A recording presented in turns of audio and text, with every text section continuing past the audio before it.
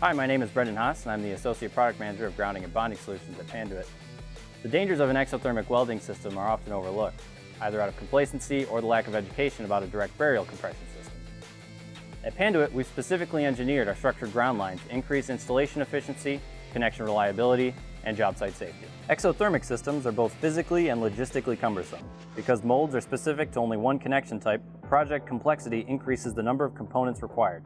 The versatility and wide range-taking capabilities of Panduit's compression system allows for easy bill of material or inventory maintenance. Our compression system efficiency does not end here. Panduit's compression splices install up to 4 times faster than exothermic.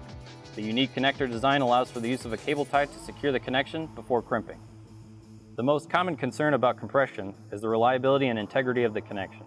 To combat any false claims, Panduit has tested its direct burial compression system to rigorous performance and harsh environment test procedures per the 2014 revision of the IEEE Standard 837. To also ensure your peace of mind, Panduit's tools are OSHA certified and connectors are UL listed. The compression system does not require hot work permits, do not pose any risks of fire in dry climates, nor are inoperable in the cold or rain.